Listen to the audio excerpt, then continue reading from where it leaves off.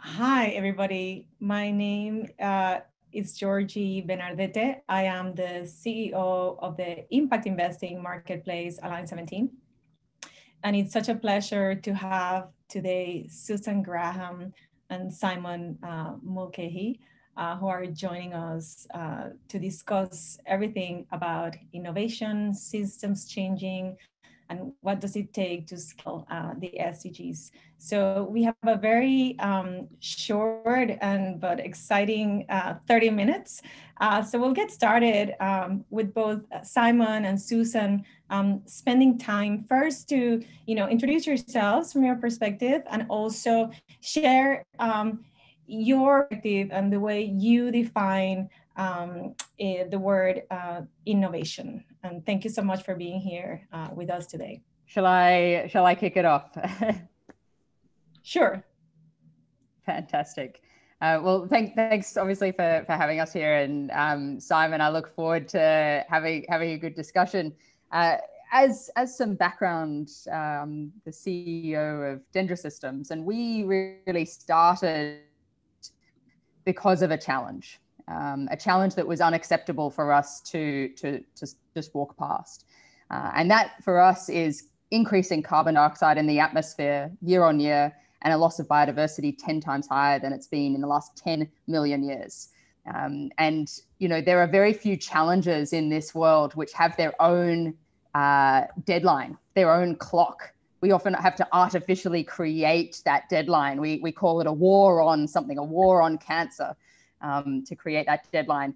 And here we've been given one for the whole of the world to take up as an innovation challenge. And that's the environment talking to us and setting that deadline. So that's what we've taken on at Dendra Systems, and spend all our energy coming up with solutions for it. And then Simon Mulcahy, the Chief Innovation Officer at Salesforce. And for those of you who don't know Salesforce, it's 21-year-old company now, barely just out of being a teenager, and the fastest growing enterprise software company. And really our job is to bring customers and the companies and their customers together. So imagine creating a single source of truth around your customers and enabling you to engage them. And for us, innovation is actually a value that we have. It's one of the core values of Salesforce. So there's innovation happening at every level. And we like to think of it much more in the context of kind of applied innovation, how you use technology in the context of creating real, meaningful outcomes. And we'll talk more about that, I'm sure. Thank you so much, Simon. So, as I was preparing for this session, I found I'm here in Seattle right now. There's around 1,175 books with the word innovate. So it'd be tempting to think like Harvard Business School thinks that we should not use that word anymore. However, Susan, from your perspective, you definitely understand the power of innovation, not just as an innovation in technology for the sake of it, for innovation at the service of the world. And also one thing to remind ourselves, you and your company were chosen one of the top 3 ideas and realities in support of UpLink's 1 trillion tree challenge. So I think what's interesting for me is to understand what was the thought process by which you were able to finally figure out a way to get restoration of ecosystems done right in a way that we could get to that deadline that you so well described. Yeah. It's interesting. I feel like I'm almost a mix between 2 people. I'm someone who's incredibly impatient, and a lot of the people who are in our team have that lack of patience, that sense of urgency in everything that we do. And one of my favorite quotes from Tom Chi is "Doing is the best kind of thinking." And so we've got that kind of a attitude. And then that has actually collided with what I've picked up from Oxford when I did my PhD there, which is when you come up with an idea and you've got that urgency, we were very much encouraged to, go sit under a tree for a while and just think about that, which is obviously in complete contrast to getting something done and executing. But it's so important to reflect on the why and reflect on the problem, because as you said, there's been lots of innovation on Earth. And sometimes we've innovated in the right direction. We've spent, years and millions of people's lives and dedication towards innovating something. And then perhaps we've reflected and said, did we go in the right direction? We've gone in that direction, but did we go in the right direction? And so when I think about specifically around carbon, and obviously the problem we're tackling around restoring biodiverse natural ecosystems is much more than carbon. But when we look at carbon, we have a carbon cycle. And at the moment, we're not in a carbon cycle, we're on a carbon path. It's as if we've set ourselves in motion on this path that's not sustainable. And we need to get back down to a state to be back in a carbon cycle. And so it is about asking this question, what problem are we solving? And are we creating another problem for the future? And that's why we take a holistic approach to say we're not just solving for carbon dioxide, because if we were, we might plant monocultures over the whole Earth. How terrible would that be if we just destroy the world's ecosystems and the potential for biodiversity on Earth because of solving one just in its own little discrete corner. So we very much take a holistic approach to say, there's a better way of doing this. We can actually solve multiple challenges all at once if we can just, find the solutions and work with the right partners to solve the bigger problem, so that when we reflect and sit under a tree, we can be happy about what we've seen, but we can go fast and solve those problems. Thank you so much. I'm a neuroscience geek, and neuroscience support your idea of pausing before you start. And that's where the best ideas seem to come out. Simon, I love what she's mentioning of kind of thinking about innovation in the right direction, right? And once again, about not just sake of it, but what are the elements that ensure that innovation is indeed going into the right direction? I understand from our conversations in Salesforce that you have thought about this and that you have a very specific process by which the full company, all of the employees, the value system, and the understanding of why you're doing innovation makes sure that the results are positive, viable, and bring success to your clients. Could you discuss a little bit about that process? Yeah, so we have a process which is effectively how we ensure that everybody in the company is aligned. It's what we call our V2 MOM, and I'll break that down in a minute. I think it's maybe worthwhile just pausing though first and talking a little bit of kind of to follow on from what Susan was saying. In order to innovate, you kind of need to be really, really clear on what you're trying to achieve. And I think all too often people innovate thinking that all they're doing is improving the system that they had before them.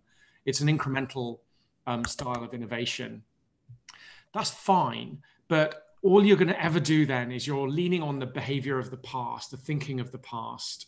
And if you look at the world that we live in today, much of the world that we live in, we've accepted, but the people who shaped it are dead, have been dead for a long, long time. And we just continue to absorb their thinking as if it's immutable and we shouldn't change it. So actually a lot of innovation has to be now, not about translating what they did into a modern sense, but actually pausing and thinking about how you might, with a beginner's mind, look at the problem. And that for us is step one. It's a beginner's mind. And if you don't have that beginner's mind, all you're going to do is basically just pick up where everybody left off and haul it like whatever. You're going to turn the wing nut a couple of cranks to the right, a couple of squirts of oil is the best you can do with any system. That's not good enough in a world where change is accelerating. So even a system that I'll explain to you is irrelevant if you're just incrementally approaching it. And that does mean the beginner's mind is fundamentally important. How are you really, really looking at the world and going, bearing in mind everything I know and everything I have at my fingertips, what can I do to make this system better? So I think that's kind of the first thing. And that beginner's mind is something that you'll hear Mark Benioff at Salesforce talk about all the time. And it's what's allowed us not to just keep innovating in an incremental improvement way, but to actually pause and reassess and then look at everything that we have and then move forward. And when you do it like that, you still need to then get everybody that you've got around you and go, okay, we've got a new plan. Beginner's Mind has delivered this amazing insight. We're going to now go over there. How do you get everyone to follow you over there? And everybody else is like, hold on a minute, I'm on the other story, I'm going in that direction, is a really, really important question. And so we have this process where you have a vision which aligns everyone. What are we going to achieve? Everybody has a vision. And it starts with the CEO, the vision for the whole company. What are the values then? What matters to you? So at Salesforce, our values are trust, customer success, innovation, equality. So that then orients people that as we're going in that direction, we must always align to those four kind of cultural values. Methods, how are we going to achieve that? Obstacles, what will prevent us from achieving that? Metrics, how will we know when we've achieved it? And we start, it's kind of a cascade. Everybody in the company, starting with the CEO, we have a vision for the corporation. We sit down with our top leaders and go through this. Does this V2MOM work? We beat it up in management meetings. And then it's good enough. We go, right, that's it. There's no other plan. It's just this V2MOM. And then everybody writes theirs on the back of that in a cascade model. What that does is it does ensure that everybody goes in that direction, that everybody has the same values, that the budget, how we spend our money and resources is aligns to that. And if stuff's not on the V2MOM, it doesn't happen. So change the V2MOM or shut up and get on with doing your job in the V2MOM. And that's nice and crisp and clear. And that allows for momentum and efficiency of effort. That's amazing. I can sense how exciting it must be to have everybody going towards that vision, and achieving that vision makes it more probable.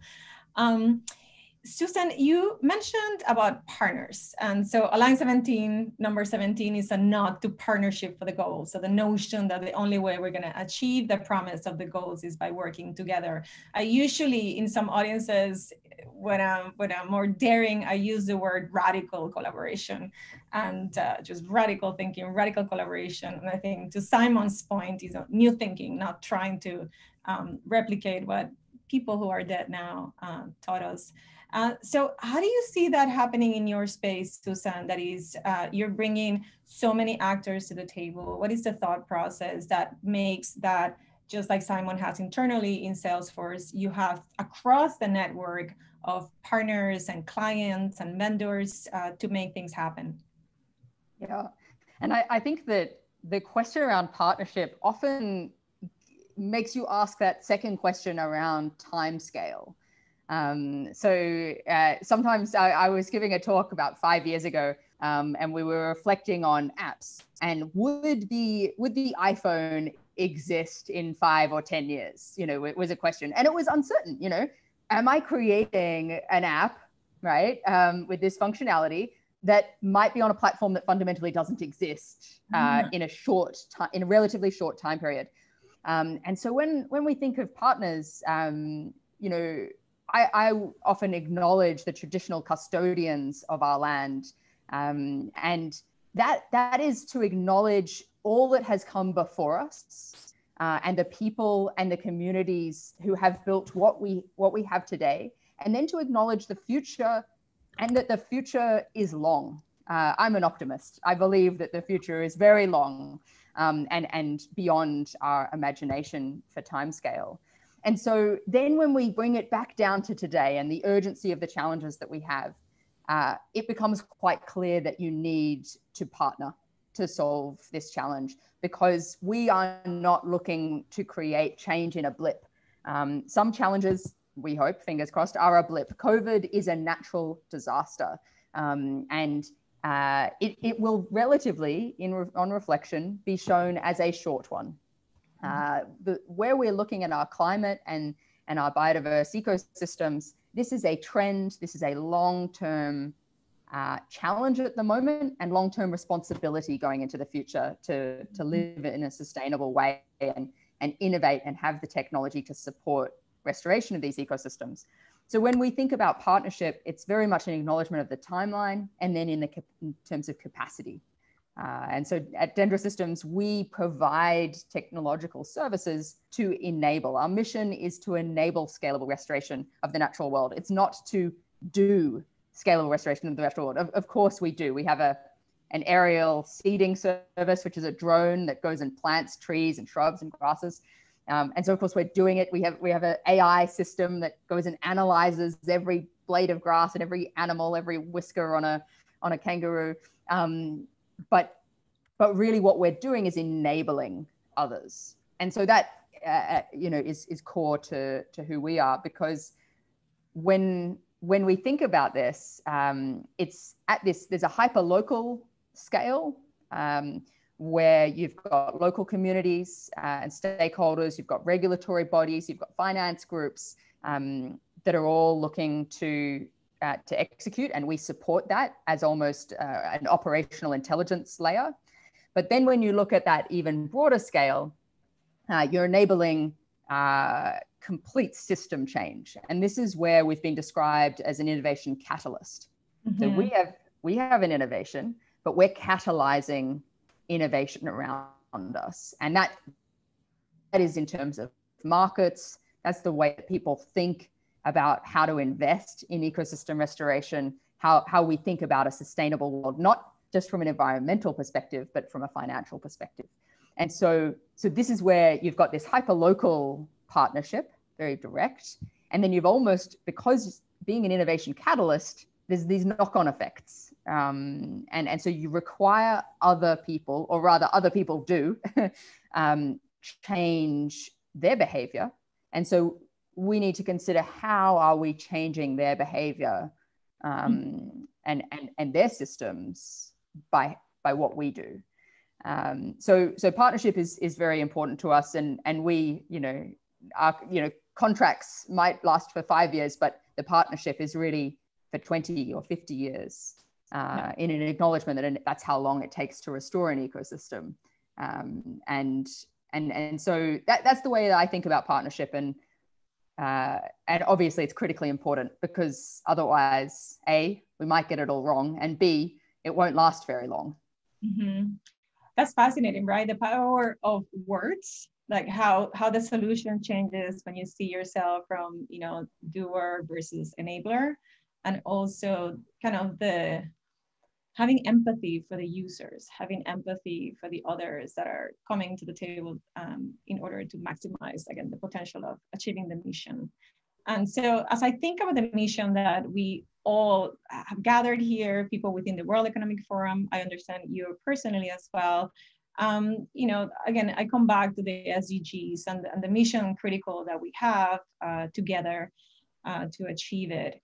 And I understand from your perspective, Simon, that now you're spending something that from a number was kind of shocking, that you're spending 75 to 80% of your time thinking about sustainability and acting about sustainability, not just thinking.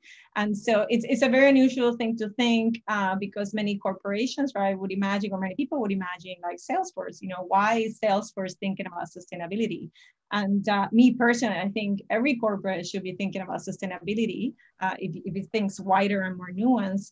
But I would love to hear from your perspective, Simon, what are you thinking about? What is Salesforce thinking about? And what does the future look like as companies start thinking about sustainability?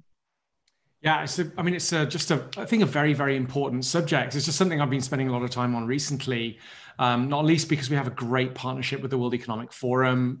The UpLink platform is built on Salesforce, but maybe more broadly than that, we have a compelling event of the SDGs pointing to, by 2030, if we have not really got our act together, then 2/3 of the biodiversity, the natural capital will have been, killed by a world that is not designed, a business world which is not designed to fit into this natural world. And we know that there's this kind of critical issue that we need to address, but the world is still marching as business as usual. spend a lot of time focusing on digital transformation, how organizations which are still actually analog by design need to transition to digital. COVID has massively accelerated that. So the logical question is, okay, well, what happens after digital transformation? And it turns out that the next biggest change, probably bigger, much bigger than digital transformation, will be this major shift to what has to be a low carbon economy. If not, then we might as well just forget, because there'll be no future story anyway. So there's this big shift to the low carbon economy that has to happen. That is already impacting the capital markets. Massive trillions of dollars are already moving towards more sustainable businesses. Unsustainable businesses are already being penalized. Regulatory systems are already pointing to, if not already moving towards, at least getting companies to divulge their carbon footprint, and it'll go beyond that. Business leaders are already moving in this direction, not just individually, but in groups, the Business Roundtable, the work the World Economic Forum's doing. There's this major revolution that is potentially about to happen, but it might not. It could fall flat unless there's real momentum from business. And that's an opportunity for us. It's an opportunity for all of us. How do we connect the business, how do we connect sustainability to the growth agenda? And if we get that right, it's a growth opportunity for everyone. So it's natural that we'll be thinking about it. How can we help the world's future retailers, bankers, manufacturers, etc., become sustainable? Because those that don't won't be relevant in the future. Yeah. So it's a growth opportunity. So that's why we're focusing on it. That's great. And one very important point, it's the right thing to do as well. Right. And it reminds me, now that you mentioned about the right thing to do, I remember meeting Mark Benioff in San Francisco, actually, in a YGL summit, and Professor Schwab asked him to define leadership. And he said, leadership is love. And it blew everybody's mind, but that's the most succinct, is we're doing this and this leadership and business leadership because of love. And that's the why. And that's the right thing to do. So we have very few minutes. I wish I could stay here. What I would like is, for each one of you, so, what's next? You guys have done, have had incredible experience in transformation at the systems level, at the company level, at the global level. How does somebody start? What's the first step? Somebody who just really doesn't see themselves as innovators, as creative, as systems thinker. What would be one recommendation that people can take from your experience, perhaps? Yeah, I love that. I love that question. Because firstly, it's just do it. It's that easy. You're born as an innovator. You've just got to do it. But something I always like to remind myself, especially in conversations like this, it can be very serious, what we're talking about. The importance of the why, very serious. When we talk about the how, it can be very serious. It can involve regulation, governments, incentives, shareholder action. They can be very serious topics. And for me, the how is so important. Why are we on this earth, right? Why do we, what's happening for you today? What's happening for you tomorrow? How is so important. And so having fun, I know that it's often not something that we talk about, but having fun is important because we are humans. We're not innovation robots. We're not here to innovate. We're humans. And when you talk about love in leadership, it's a very human quality, and having fun is a very human quality.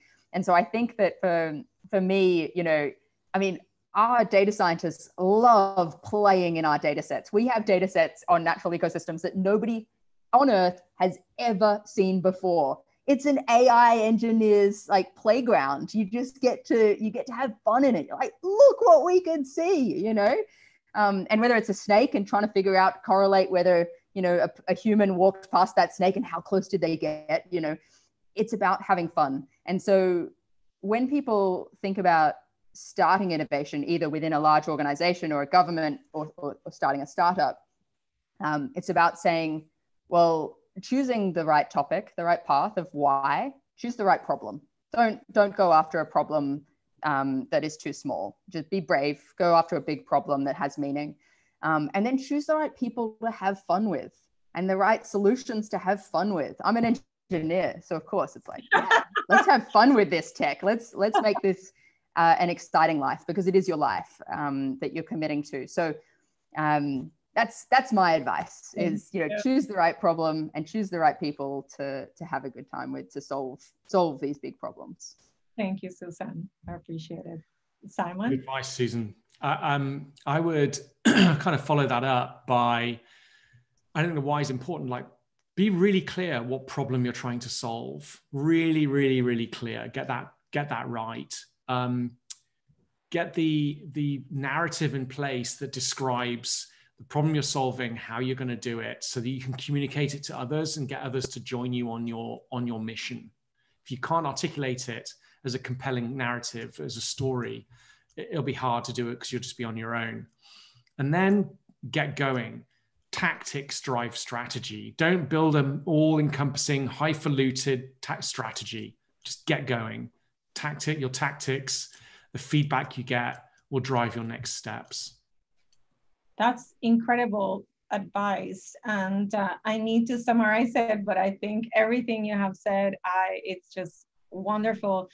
Susan, one of my favorite quotes, and I'm going to butcher it, it says, "Do not invite me to your revolution if I cannot dance." So I agree with you on the fun part of the creation and playfulness. But to sum it up, basically, I think we all share, and I think the audience obviously share, and anybody who's been around the World Economic Forum, like we have been, there's a true sense of urgency, right? This knowledge that there's these challenges, there's a deadline, and it's a possibility, and it's a solution.